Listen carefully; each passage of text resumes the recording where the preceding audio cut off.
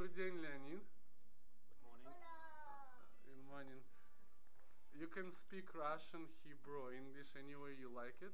I just specifically choose one language that people will understand.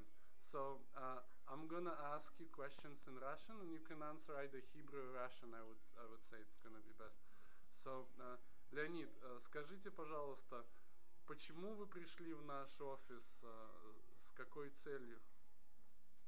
אני רוצה להגיד, קודם כל בוקר טוב, אני רוצה להגיד, אחרי שתי אופריישן, I can sit my ברך, ואפter חודשיים, שאני עושה פיזיוכירופרקטיה, אצל דמיטרי סוקולוב, I can sit after 2 months.